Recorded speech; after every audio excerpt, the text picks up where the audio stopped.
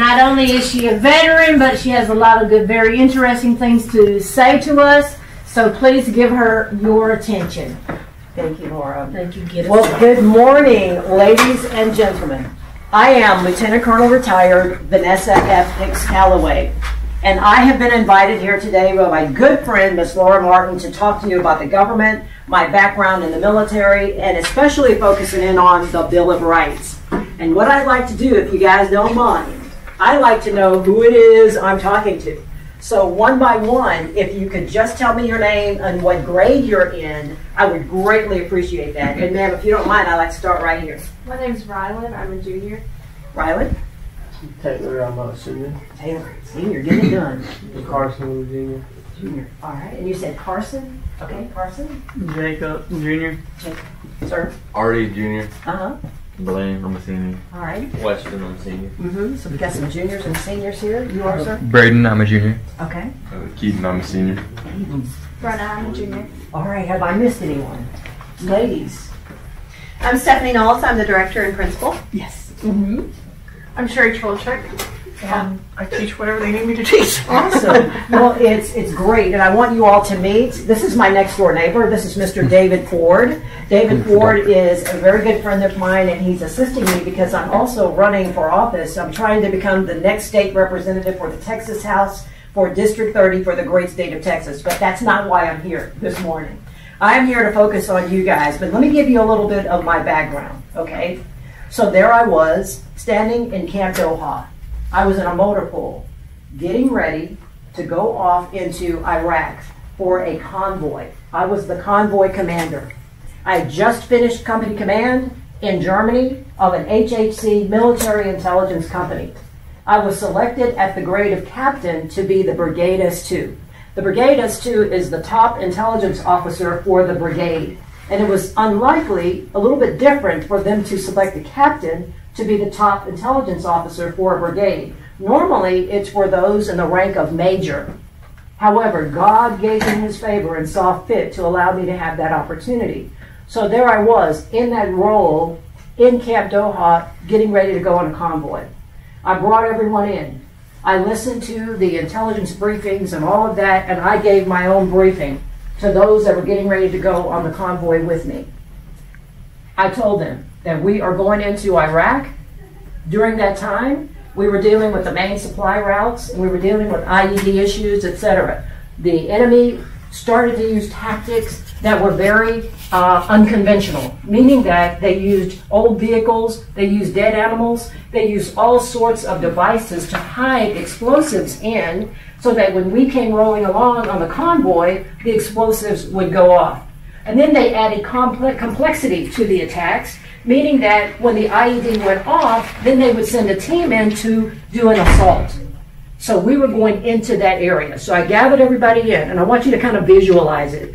So there I am in what we call full battle rattle. That's the Kevlar helmet, all of the gear, the weapon, the protective mask for nuclear, biological, chemical attack, and there I was.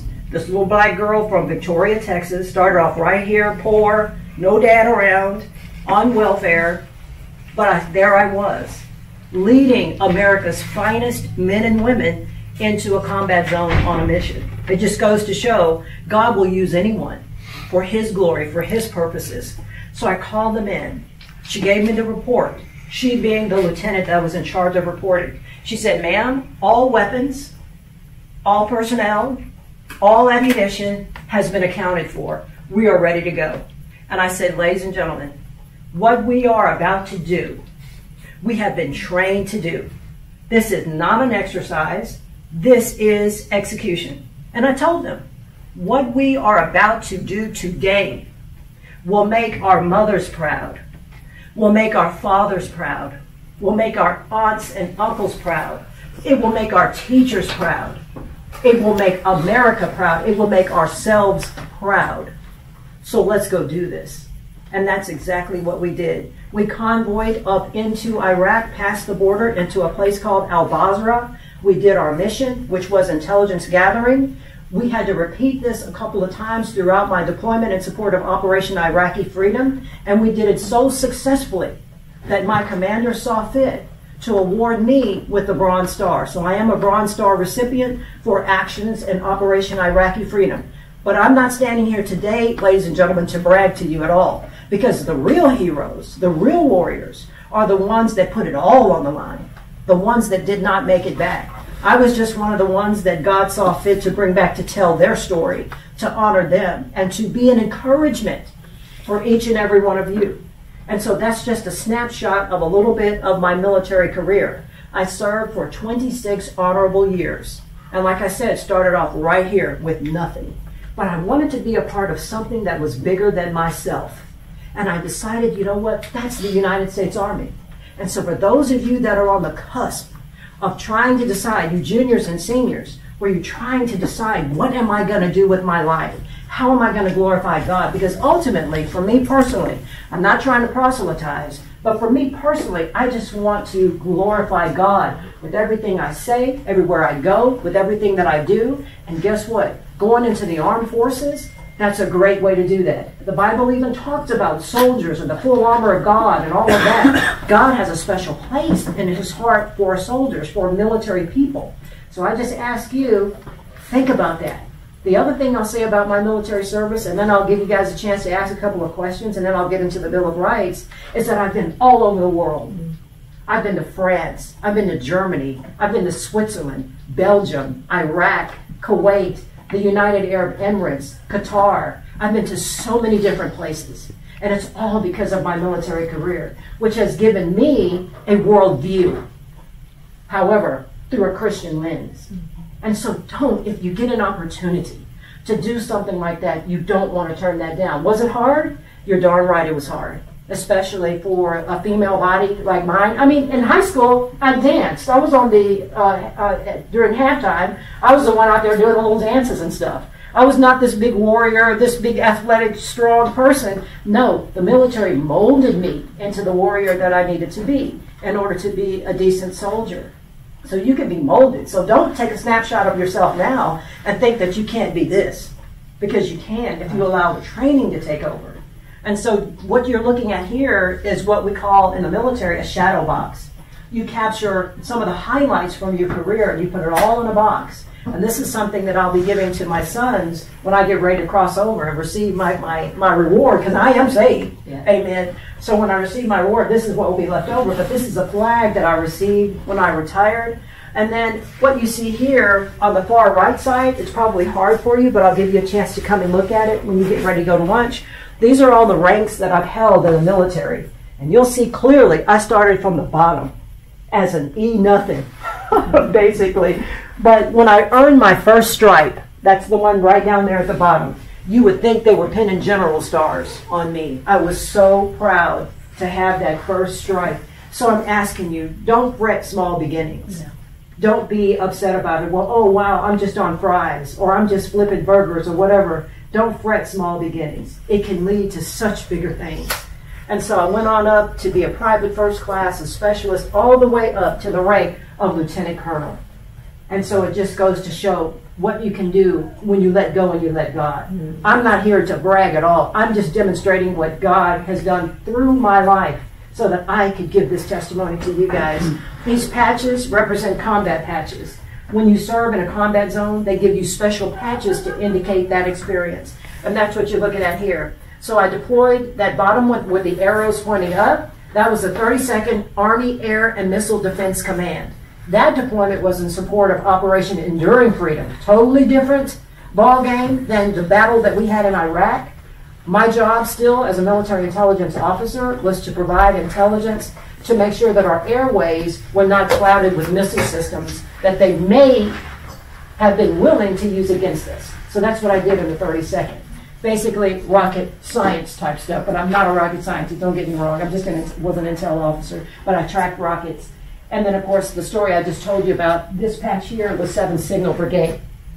In the center are the ribbons. And so if you join the military, when you do something significant, they give you some sort of a medal. And you can see here, I can't get it out of my system. I'm still wearing pins, pretty much like I'm still in uniform. It's just kind of a part of who I am. So I still wear pins.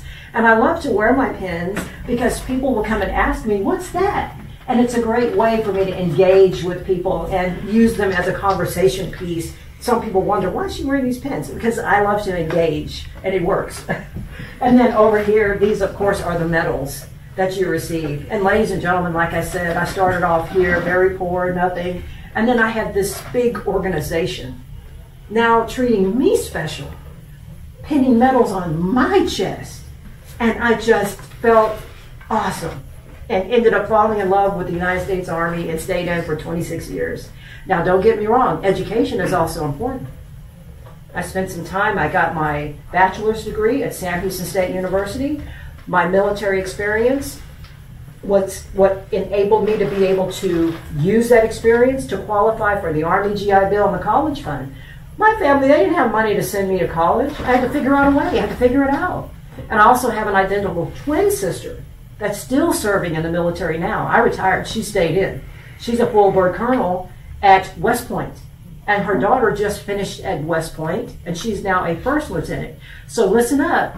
Miss Laura did a good thing by inviting me here. Ladies and gentlemen, you now have a resource that you can leverage. You can call me. You can work it through Laura or call me direct and say, hey, Vanessa. Well, you can say, Miss Vanessa. Miss Vanessa, I'm thinking about joining this.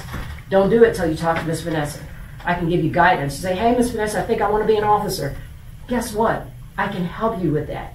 So please, I'm now your resource for military issues. And so the medals, like I said, the Bronze Star, my other highest award was the Defense Meritorious Service Medal, and that was for support of Operation Enduring Freedom. So I want to pause here, give you guys a chance to ask questions, and then we'll dive into the Bill of Rights. Are there any questions so far? All right. So we're gonna press. We're gonna drive on. I also like to have fun, guys. I have an 8th grader. He goes to Howell Middle School, and my son is a special needs child. What you have here is very special, this private kind of setting, / homeschooling kind of setting.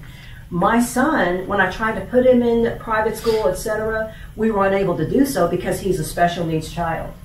Edward Callaway is brilliant. He's very intelligent, but he has ADHD and he has ODD, oppositional defiant disorder, which is interesting, Laura, because I'm military, all this, but he defies me at every turn. And he's 14 years old. So for those of you that think, oh, wow, Vanessa's out of it. No, I can relate to everything you guys are going through, all of it. Social media issues, you're dealing with growing up issues, you're dealing with identity, who am I kind of, I got it. I got a teenager at home. So I can relate. I also have my other son, Eric Callaway, who's a junior attending Sam Houston State University. He's a junior, like I said, he's on the track team, and he's studying computer science, technology, and engineering. So he's the real brains of the family. Only got from his dad, I do admit that. And my husband is Jason Callaway. We've been married for 23 years, fellow veteran, fellow Texan, and so we've just been really blessed. But anyway, I'm saying all that to say that I'm a resource for college also. When you're trying to decide, okay, what college do I need to go to, scholarships, etc., I've been through the whole gamut. I've been through the nightmare of the paperwork. I've struggled to get scholarships. I've struggled with helping him with the ACT. I've struggled to help him with all of that, the SAT. So I am now your resource. Make sure you leverage it. I want to help you guys. And so let me pause there. Any questions about my son's middle school, being a teenager, college, him being on the track team, him studying computer science, technology, engineering, anything before we press?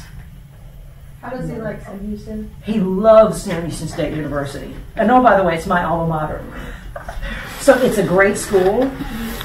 It's very modernized. Their campus is consistently growing. Their sports teams are awesome. And he is what you call a Division I athlete. He runs the 4x100. And my son understands you reap what you sow. And he doesn't mind paying the academic price. He doesn't mind paying the athletic price either. And he has worked so hard to where they gave him a scholarship. So he got a scholarship worth $2,500 for each semester, but he's got to earn it. They only gave him the first chunk. So they're saying, hey, if you're not making it athletically and if you're not making it academically, you're not going to get that other chunk. And I love the way they broke that up. And so Eric Callaway, he understands that, and he's getting after it. And I do admit, I tried to get him to go in the military. He's like, no, Mom, I don't want to. But for me, I felt like I didn't have options. But now my son has options. He does. So that's Eric. Very good question. He loves it, and I think you would too. Are there any other questions? Okay, you know what? I sense that you guys might be getting a little tired. I know it's before your lunch. I have some candy. Where's my candy? Oh, here it is. Okay, take one. Pass it along if you want some. So let's get them going. The other thing is this. I have a question for you guys.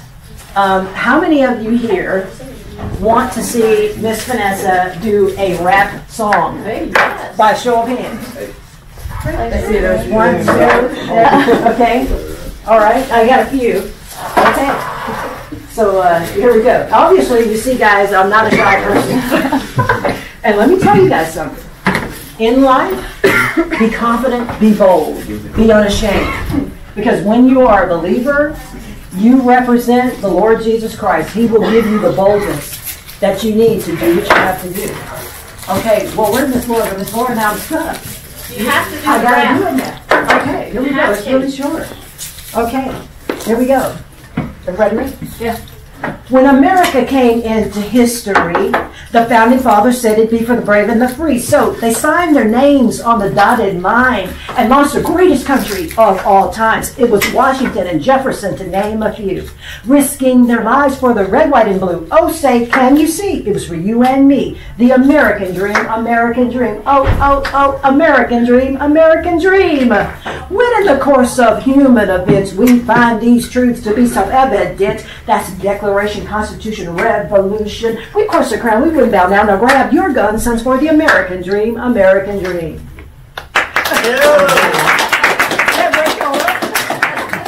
So that's a great segue into our Bill of Rights. Guys, it's obvious. I love this country. I don't care what anyone else says about our country. It is the greatest country in the world, bar none. And I believe that the state of Texas is the center of the universe. And I believe that our district is the center of the universe. Don't let anyone tell you that we don't have a great country, because we do. With this being Black History Month especially, I'm hitting on the fact that even though we had to suffer, my descendants, to get here to America, you know what? What the devil meant for bad, God always means for good.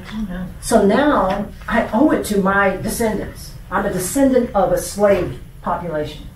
So I owe it to them to do the very best I can with this opportunity that I've been given. And the Constitution lays it all out, lays out the foundation for me to take advantage of it. So let's talk about the First Amendment. The First Amendment. I've been told that you guys have been going over it, but don't worry about it. I'm not going to put anybody on the spot. What I want to do today, with the time I have remaining, maybe about 15 minutes, is give you a great way to remember the Bill of Rights. Because if you don't know your rights, and Miss Laura, they've done studies. They've gone to universities. They've talked to kids, and they can't even tell you what the First Amendment is at the university level. So I feel like God has sent me here today to remind each and every one of you, you all have the divine appointment. You have a divine appointment. And this is just a part of your divine appointment. But you have to arm yourself with the Bible, and you have to arm yourself with the Constitution of the United States. They said that Abraham Lincoln practically memorized the Bible. So, what am I saying? In life, that needs to be one of the most important books you have. It's the Holy Bible. And I will tell you something, the enemy doesn't want you to realize that. That's your source. That's your power source. You need to read Proverbs, at least one verse of Proverbs every day. I'm telling you, it's like doing reps. It's going to strengthen you spiritually. It really is. So back to the Constitution and the Bill of Rights. There are 5 components in the First Amendment. Who can give me one component in the First Amendment? One. Sir. Freedom of speech. He nailed it. Freedom of speech. Who's got another one? There are 5 of them. Freedom of religion. Yes, sir. That's 2. You got 3 more, sir.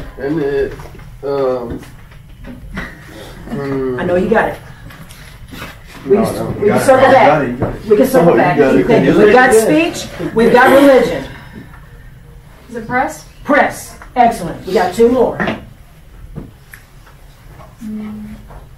Okay, let me help you guys out. We have the right. What are we doing right now? Assembly. Right, we've assembled peacefully. We have that right. There's one more. Let me help you. Petition the government. Amen, sister. We can petition the government. When we're not happy about something, we can petition the government.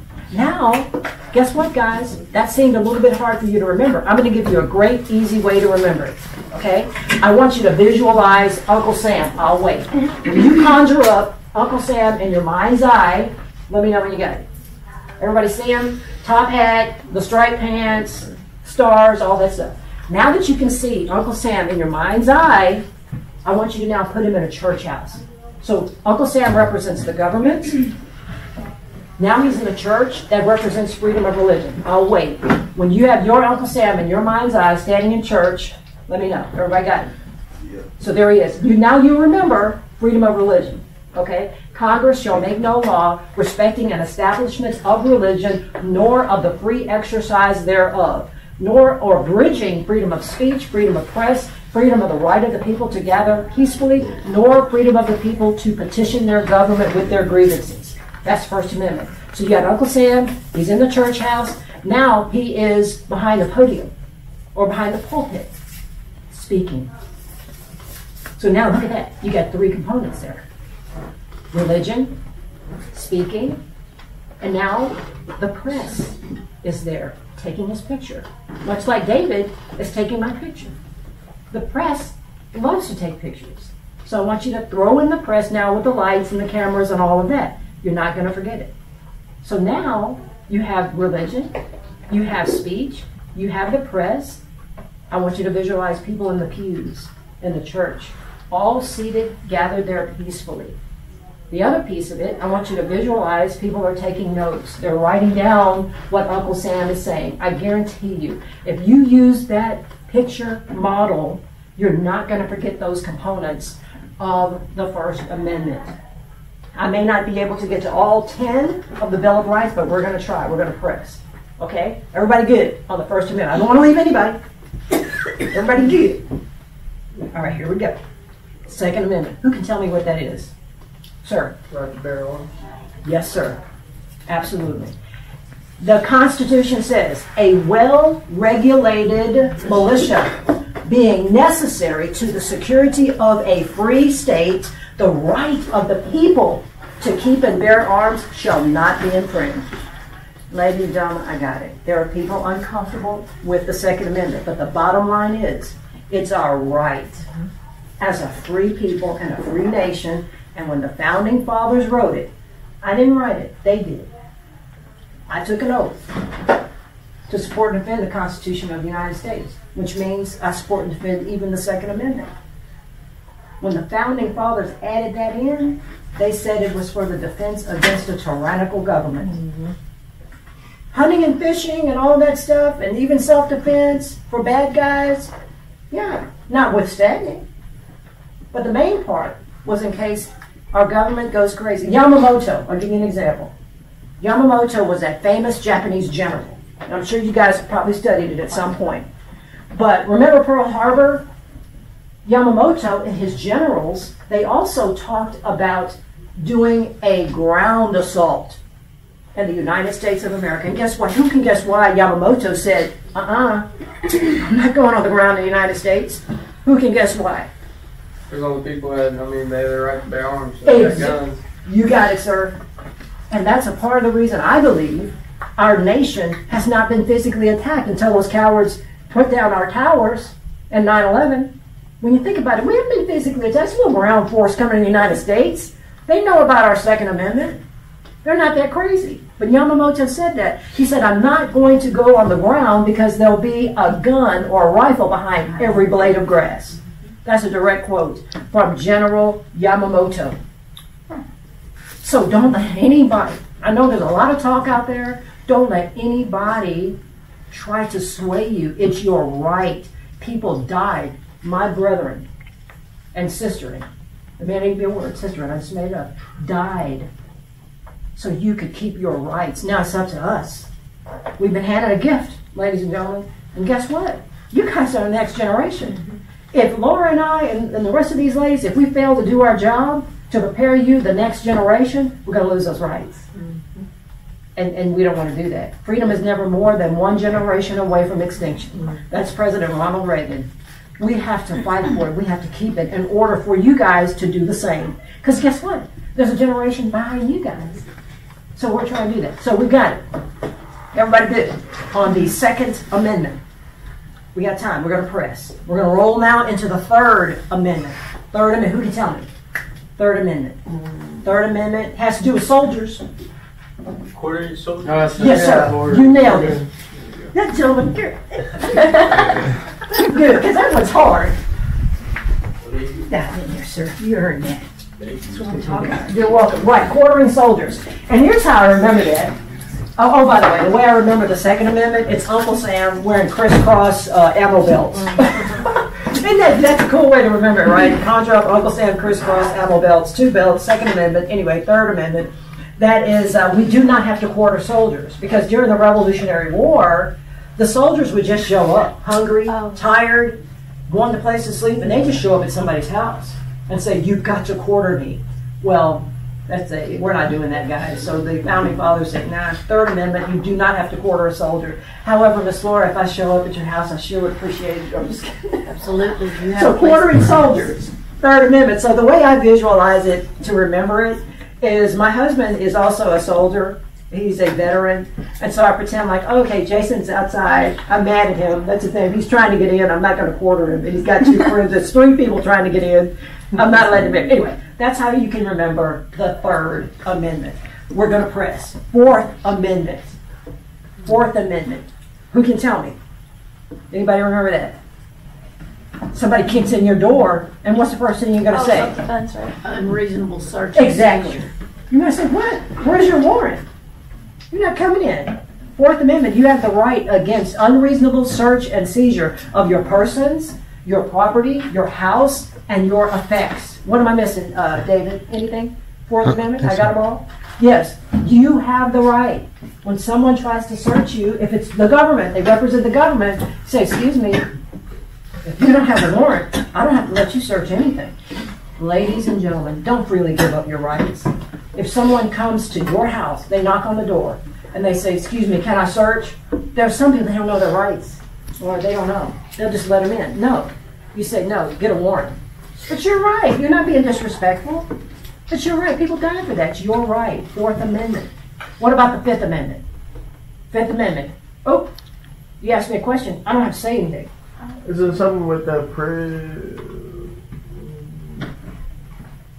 you got the right to remain silent or something like that? You got it, sir. We have the right against self-incrimination. There you go. That's our Fifth Amendment right. We don't have to testify against ourselves. Even if we did steal the candy from the store, when you show up and the cop says, did you steal the candy from the store? Now, God, of course, you should do the right thing and you should admit it. If you don't, you're going to have a lot of guilt. You're going to feel bad. But you don't have to. You don't have to self-incriminate. I plead the Fifth.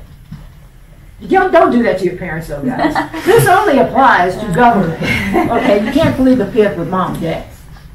But there's another part of the Fifth Commandment, and that is the eminent domain part.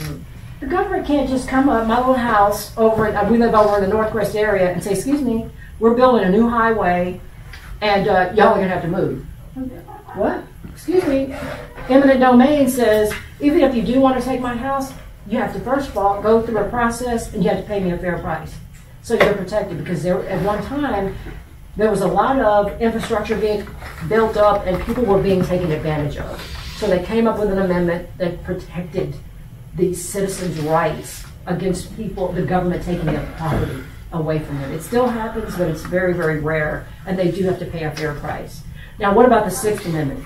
Sixth Amendment. The way I remember the Sixth Amendment is, I think, tires. So you know that the bottom of the six is like a circle. And so I visualize the circles going really, really fast. And so that's the right against, for a speedy trial. You have the right for a speedy trial. So tires moving very, very quickly, that's speedy. So they can't throw you in jail for 20 years and say, we'll get to you. No, they're violating your Sixth Amendment right. They have to get you a speedy trial. The Seventh Amendment. Seventh Amendment. Who can help me with that one? Okay, this is kind of goofy. I know I have a few more minutes, guys.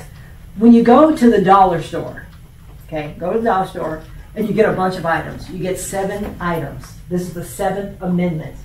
And those items are worth about $20. This is how I remember it. It's goofy, but it's how I remember it. I remember myself in the store buying 7 things that's worth $20. What that means is you have the right, if you go to court and it's valued at more than $20 and you want to sue somebody, you have the 7th Amendment right that says you can do it and have it decided by a jury. So it is, if there is something, a case that is worth $20 or more, it can be decided in a court of law by a jury. So that's the 7th Amendment. Okay? Now the 8th Amendment. 8th Amendment. Who can help me with that one? The 8th Amendment. All right? Get those juices flowing. 8th Amendment. You know, when I grew up, my mother was old school. Corporal punishment. Okay? And when my kids grew up, I had 2 sons. They're great, boys. And you know what? We did a little tap on the hand, and a little 1 tap on the butt. Corporal punishment. Cruel and unusual punishment. Never. I never engaged in cruel and unusual punishment. That is your 8th Amendment right. They cannot throw you away and put you in some dungeon somewhere for like 30,000 years because you stole candy. That's cruel and unusual punishment. Now, the 9th Amendment is one of my favorites. The 9th Amendment. It's your catch-all. So if I go to the store and I buy Coke, I prefer Coke. I prefer Coke over Pepsi. Guess what? That's my right. It may not be written in the Constitution. So the 9th Amendment is your catch-all. It lets you know that you have certain rights that may not be found in the Constitution, but you still have that right.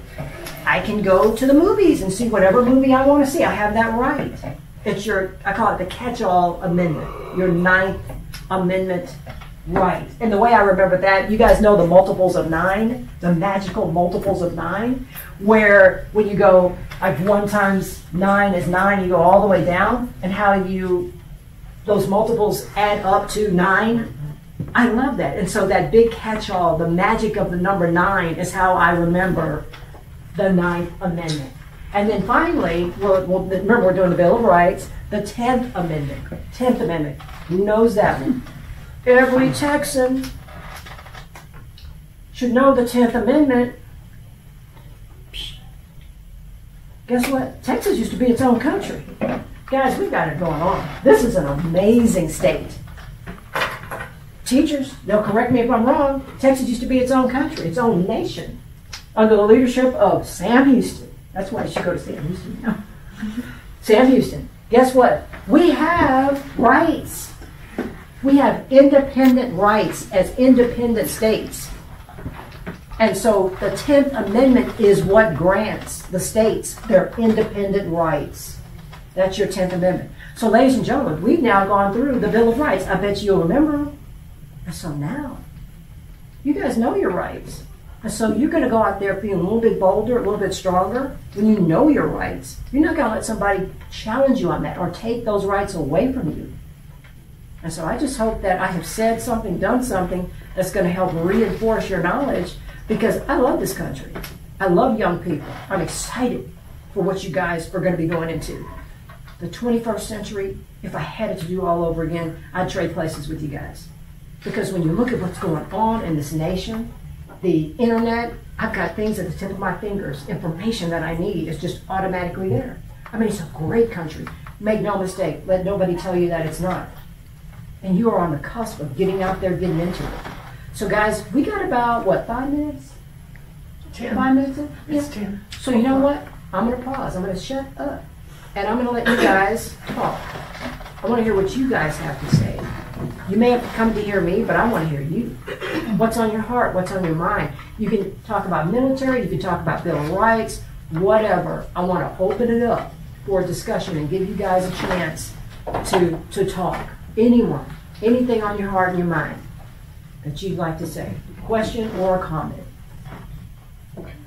I don't think it's right that they got to take our Second Amendment away, because, like, how, I don't want to call someone stupid, but, like, how can you just not realize if we don't have our guns, and then they can just come over whenever they want anybody, and they can just feel that.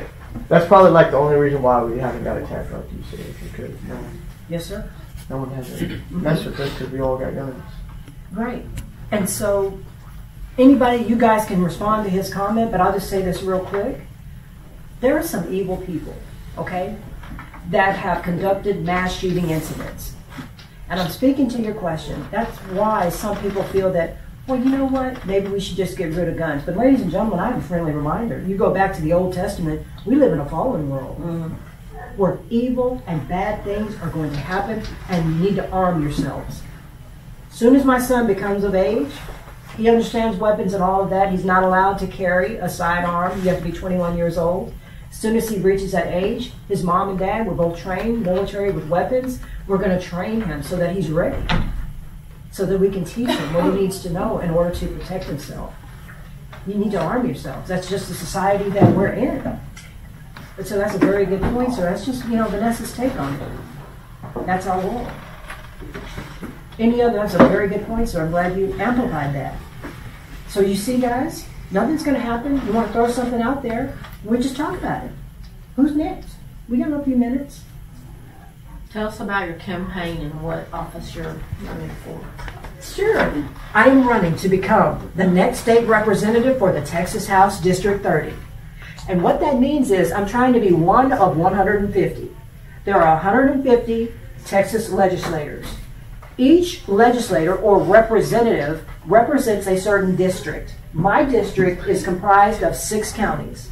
I have Aransas County, Calhoun County, DeWitt County, Goliad County, Refugio, and also Victoria. Those are my counties in the 30th district. And I want to represent those counties. We are rural counties, meaning that in the rural areas, we are big on agriculture, farming, ranching. We're big on our coastal areas, our beaches, our sanctuaries for our birds, those that are endangered. We believe in our ports. We receive a lot of income based on having a healthy port within the 30th district, which we do have one. We also have a very robust public education system. A lot of our employees within the 30th district, they work for independent school districts. So we are heavily represented by those that teach school. We also have universities, especially in Victoria, Texas. We have Victoria College and the University of Houston. So we have a university footprint as well in the 30th district. I mean, it's a great district. We are also what I would consider to be financially savvy in the 30th district. Granted, we have some populations that are beneath the poverty level, but for the most part, we're relatively financially healthy. There are improvements that need to be made, especially when you look at Hurricane Harvey. So within my district, those are the concerns that we have. Keeping our oil and gas industry healthy, keeping our agriculture industry healthy, and promoting and pushing strong public education and higher education. That's really the representative that I want to be focusing in on those areas. Now, of course, in order to do that, I believe we have to protect our rights. And so I'm really big into the Texas Constitution and the United States Constitution. So you'll have a representative that recognizes the greatness of the 30th, that wants to promote those areas, recover from Hurricane Harvey, make sure that our kids, you guys are getting the best education possible, that we're paying our teachers the best salary possible, because guess what? You reap what you sow. If you don't pay those teachers, if you don't take care of your teachers, then you're not going to get the highest quality, and guess who suffers for that? You guys do. And then the next generation suffers for that. So I want to promote that. The other thing about my candidacy, I want everybody to know, is that I'm unashamed. I'm an unashamed Christian. I truly believe in the Lord Jesus Christ. And you guys have the right to believe that too if you want to. So I want to promote freedom of religion within the 30th district.